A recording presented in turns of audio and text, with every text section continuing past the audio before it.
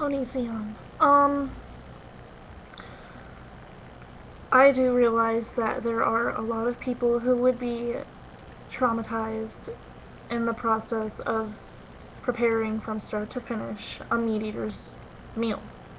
You know, raising the livestock and then having to butcher it. You know, something you've grown attached to and then killing it. But I really think it depends on the person, where you've grown up, how you've been raised, your personality, your intelligence, your view on life. You know, it really depends on the person, just in general. I I would feel sick while butchering an animal, especially if I had grown attached to it. However, if I were given the challenge of raising an animal for my food, I would deny myself the luxury of growing attached to this animal because I know it will cause me way too much pain later. And if I did grow attached, I would make its life very worth living, and I would wait until it was very near death before I decided to eat it. Um, so let's say I had a cow, because I really don't think I would grow attached to a chicken, because birds, in my experience, just don't seem to get attached to their owners and get cuddly like a larger animal would. If I were to raise a cow, it would very much distress me to have to kill this animal. However, I have been raised around, well, like, my grandma lived on a farm and my father lived on a farm. So I live with two people who have grown up on farms with animals. And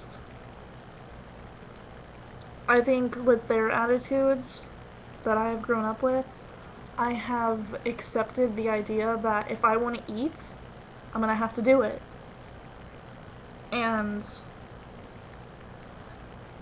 you don't always live in a luxurious climate where you yourself can grow all of the food that you want if you're a vegetarian. Yeah, there's a lot less trauma when you're a vegetarian. You're not killing an animal. However, what climate are you living in? If you live in the north like I do, you can't grow a lot. Um, so that's all I really have to say. You know, depends on the person, your outlook on it.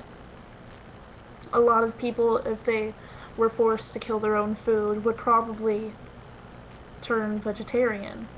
But, you know, in the past, people did kill their food, and they weren't vegetarian.